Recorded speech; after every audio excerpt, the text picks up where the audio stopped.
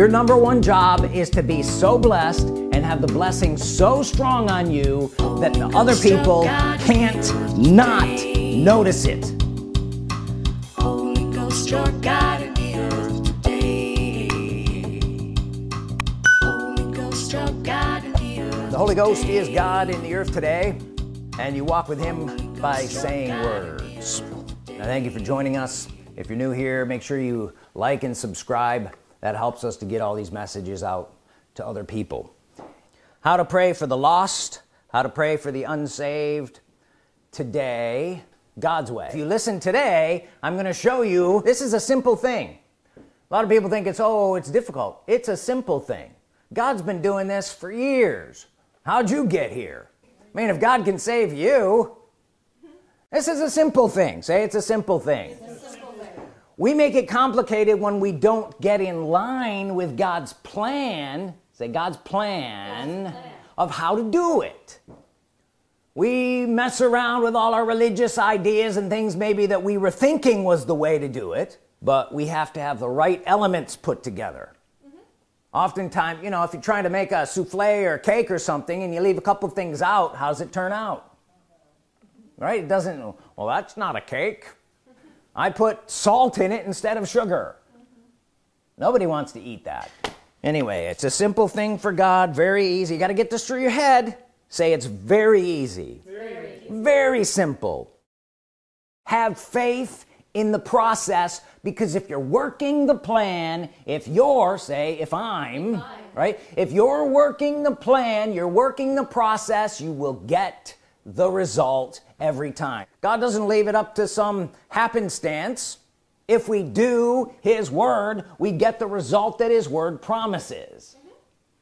So what can I do today to make this happen?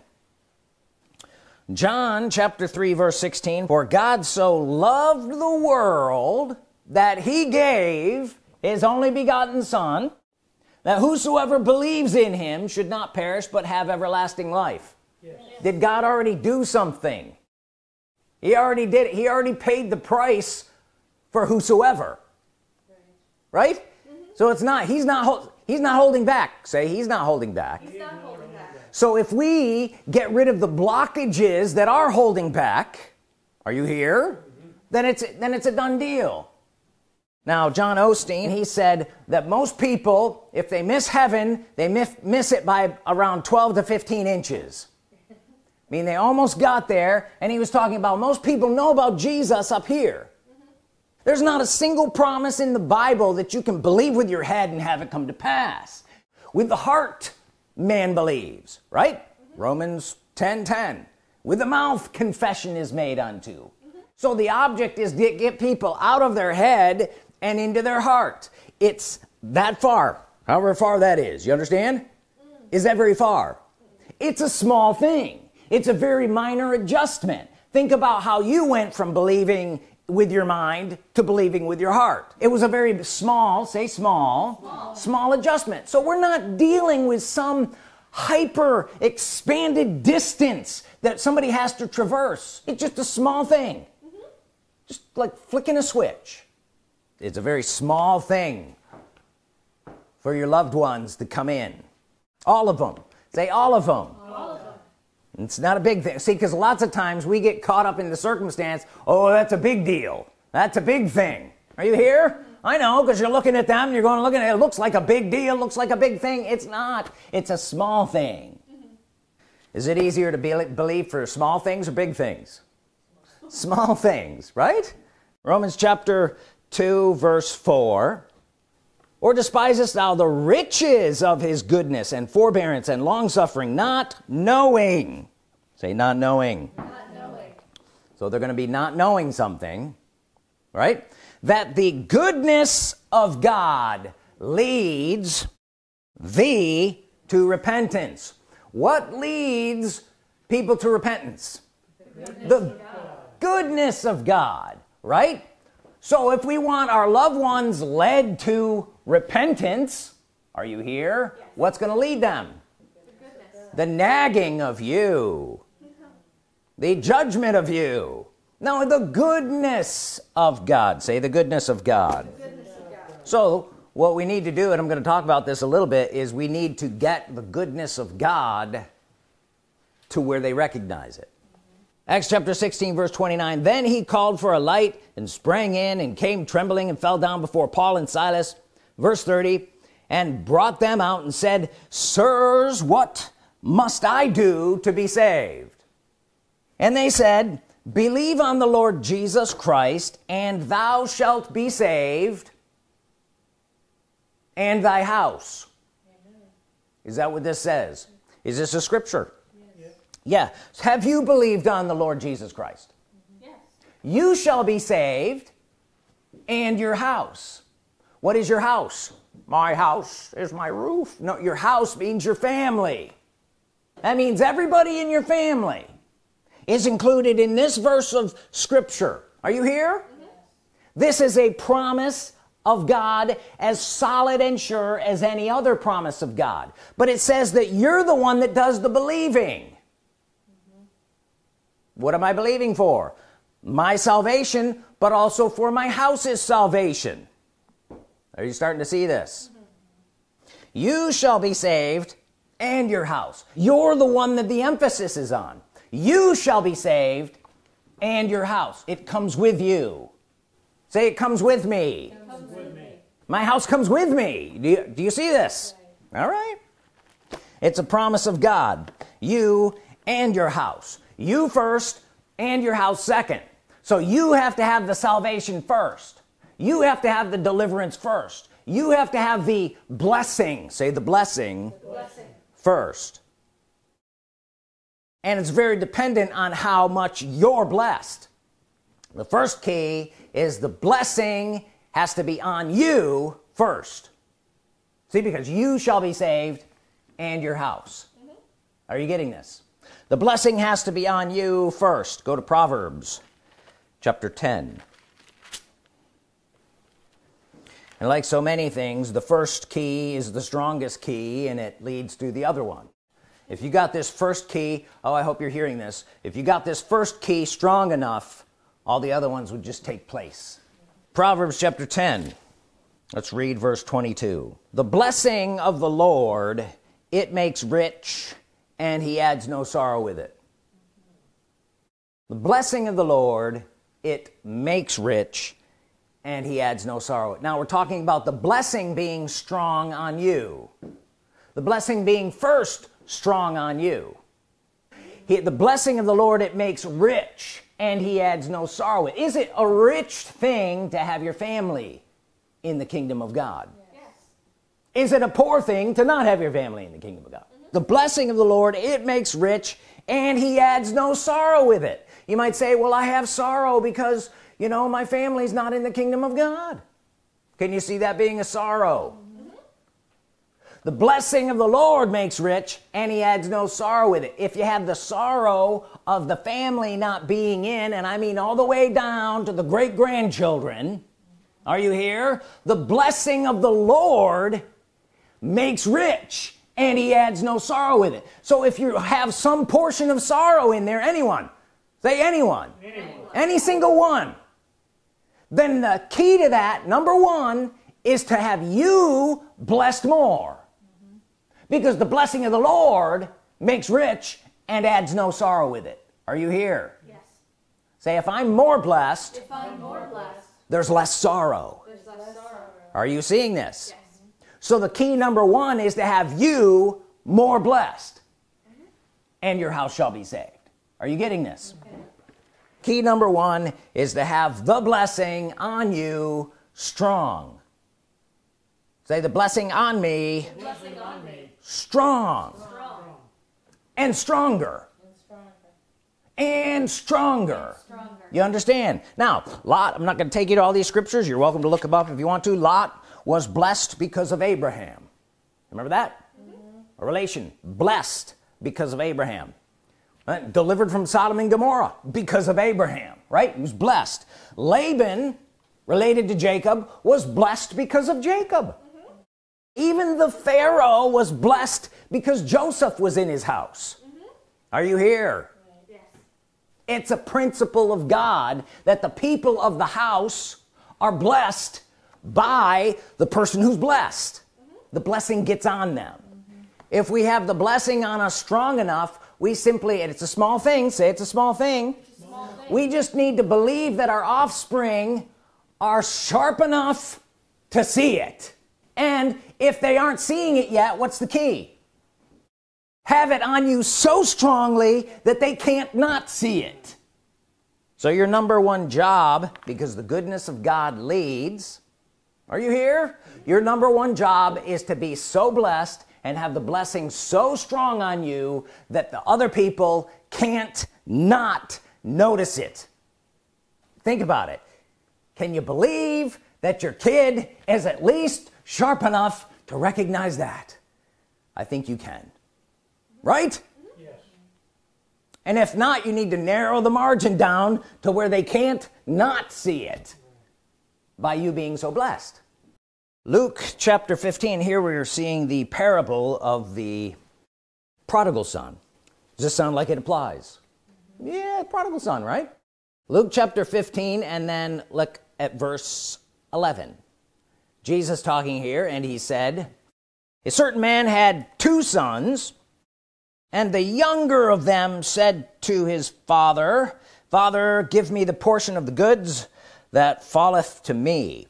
And he divided unto them his living. Verse 13, and not many days after, the younger son gathered all together and took his journey into the far country, and there wasted his substance with riotous living. Verse 14, and when he had spent all. Is that smart? No. Was he acting smart? No, he's acting stupid. You could say young, childish, and stupid, right? And when he had spent all, there arose a mighty famine in that land, and he began to be in want. Well, no kidding. And he went and joined himself to a citizen of that country, and he sent him into his fields to feed swine, and he would fain have filled his belly with the husks that the swine did eat, and no man gave unto him. Verse 17, and when he came to himself. Did it say and if? No, it says and when. So it's a matter of when the prodigal son returns. According to the scriptures, when he came to himself. So there's the process of what happened. He came to himself. You didn't nag him into it. He came to himself. They return. Say they return. They return. But they don't return without first leaving and learning where the blessing was and is. Notice the same thing is happening here. He came to himself and he said, they're blessed. My Father's house is blessed. I realize now out here is not so blessed. In there is blessed. So the blessing being on the Father's house had a big influence on him coming to himself. They don't return without first leaving and learning where the blessing was and is. It's a hard lesson for both the child and the parent, and usually more on the parent because they're sitting there thinking about them. The one that you're believing for is going to come to themselves. You didn't nag them into it. You didn't lecture them. How many of you know being lectured turns people off? What's it turn off? Turns their mind off to it. They don't want to hear it, especially from you. That's not God's method, or he would have told us that. Thou shalt lecture them until they come in. Thou shalt nag them until they come in. That's not what he said. They come to themselves is what he said, and they return. We're following the pattern. Don't call them unsaved. Don't call them disobedient. Don't call them wayward. When you're doing that, and I'm going to get into this a little bit later, you're literally cursing them. You're supposed to be a blessing. Out of the same well should not come blessings and cursings. You're a blessing. Remember, the blessing of the Lord causes them to return. I call my kids saved. I call my kids healed. I call my kids blessed. I call my kids delivered. I call my kids fully obeying and in the full plan and will of God for their life. Now you got something going on here that God can use. They came to themselves. supernaturally influenced, which is what we're going to next here. They're supernaturally influenced to come to themselves, but no less, they came to themselves. At least they think they came to themselves. Some of them just aren't acting like themselves. Some people are under the influence and acting like the group of people that they're around. But the prodigal son or daughter comes to themselves, supernaturally influenced. Second key is exerting strong supernatural influence. Say strong. Supernatural influence. On what? On them coming to themselves. Right? Not strong supernatural nagging so that they think they came to themselves, but the fact is we know better. They had some help. Verse 17, and when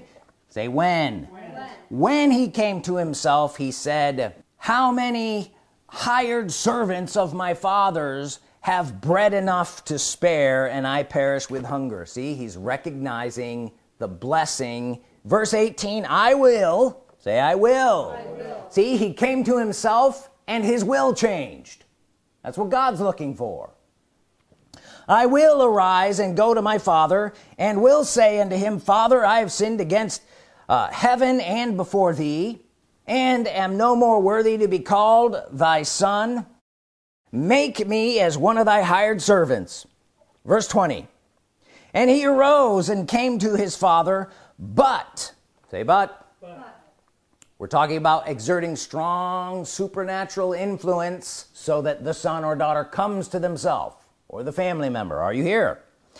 He rose and came to his father, but when he was yet a great way off, his father saw him. You have to see them when they're afar off as coming back.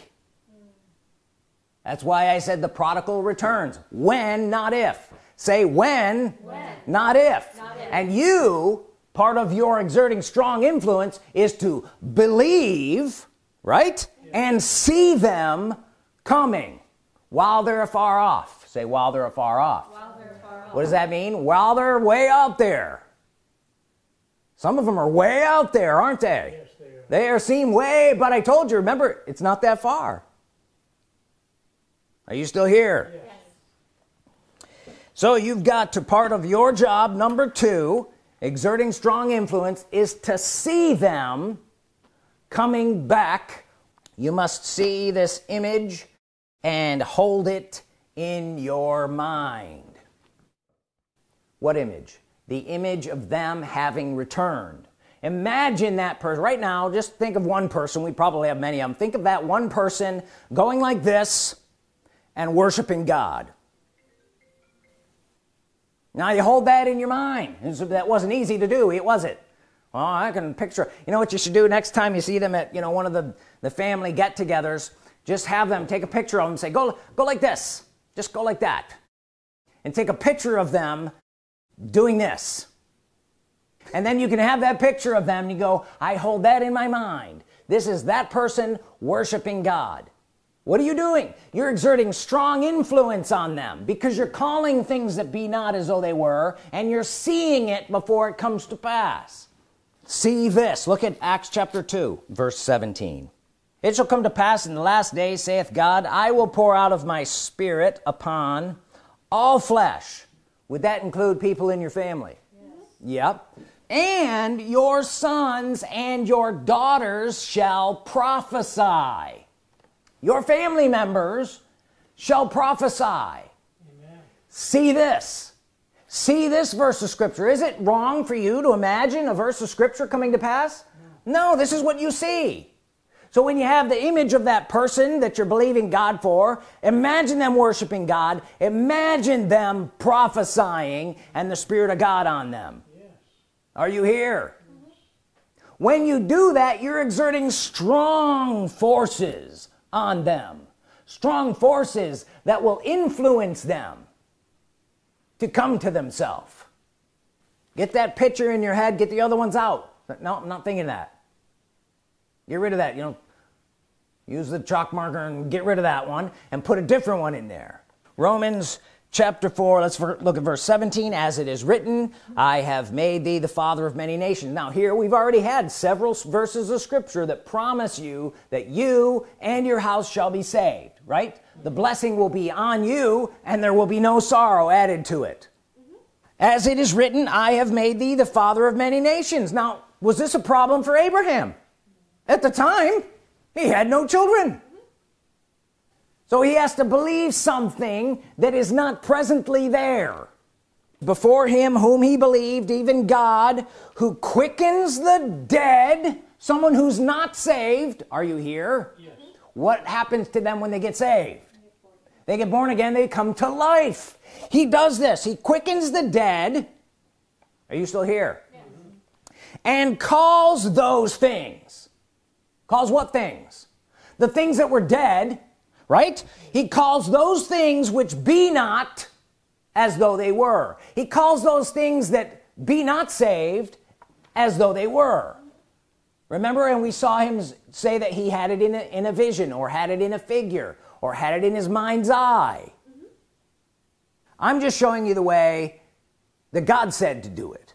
This is God's method. You have to call them the way you want them if you want them to be that way, especially if you want them blessed. And remember, the first part of this was to have the blessing on you so strong that it comes on them. The blessing's not going to come on them if you're cursing them. You're blessing them. You're calling them the way that you want them to be. Are you here? Yes. Say, everyone in my family. Everyone in my family. The Spirit comes on, and they prophesy. Do you want to be that strong influence that causes all of your family to come in? I'm showing you how to do it.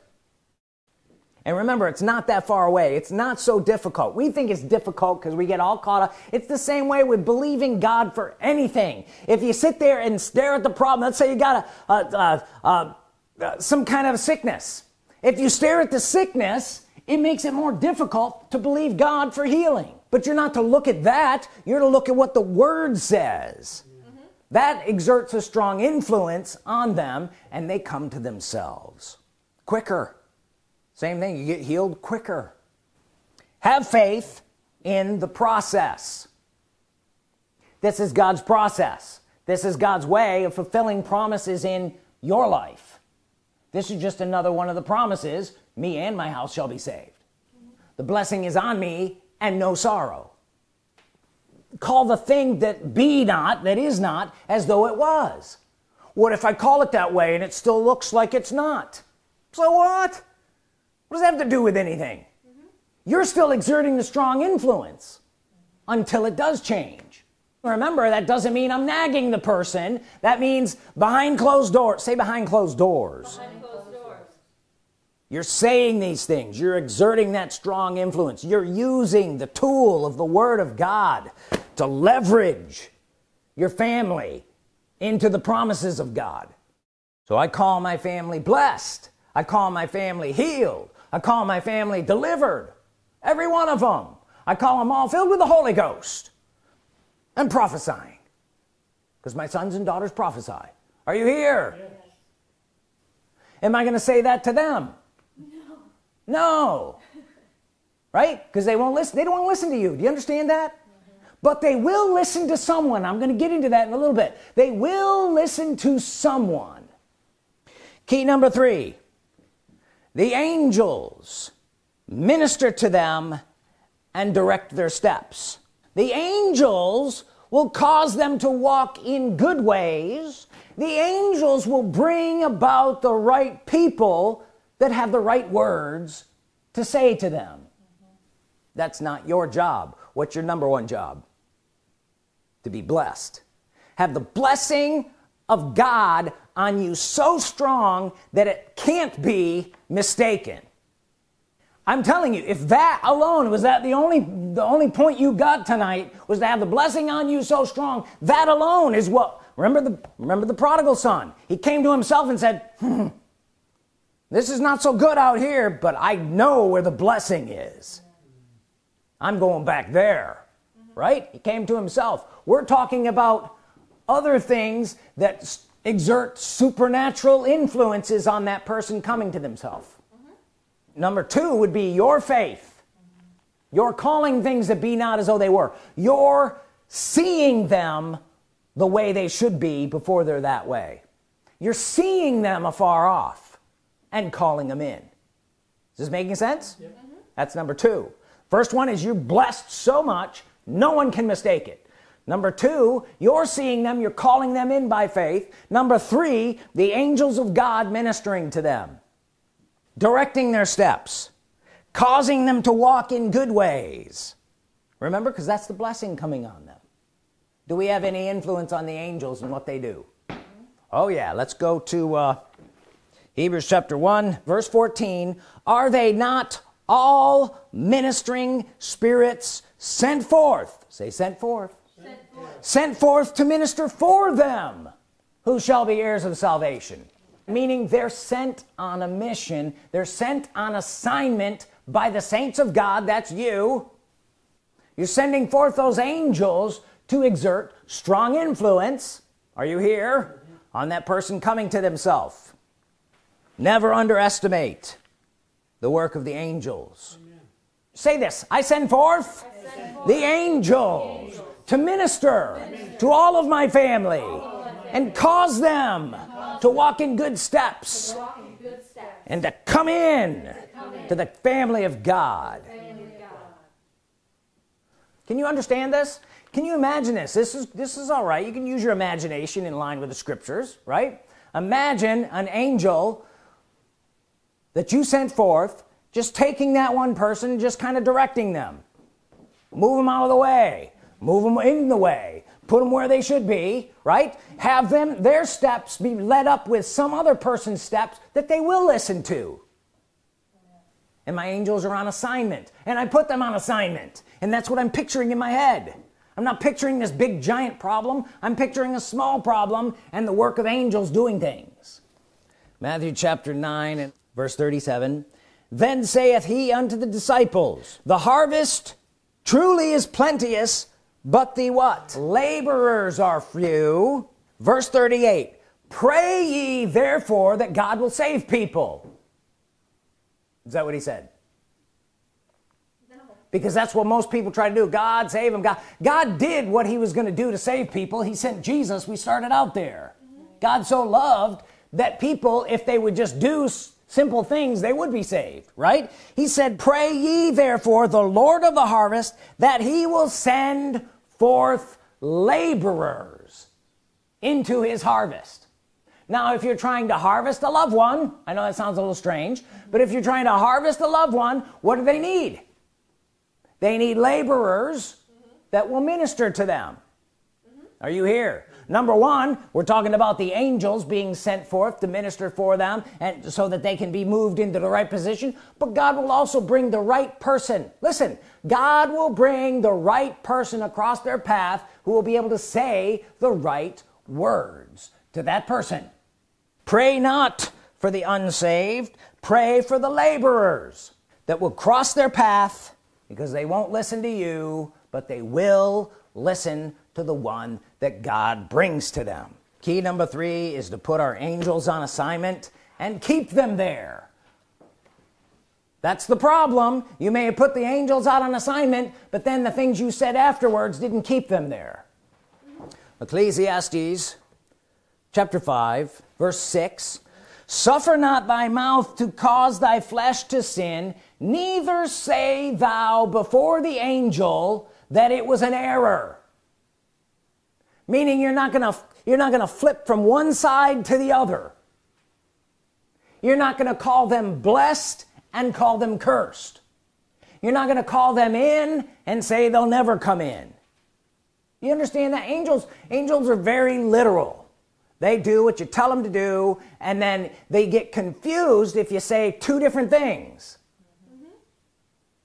I hope I'm getting this across. Angels are a huge, huge part of influencing our family and their lives, and learning how to work with them and keep them working for us is a key to bringing the wayward back.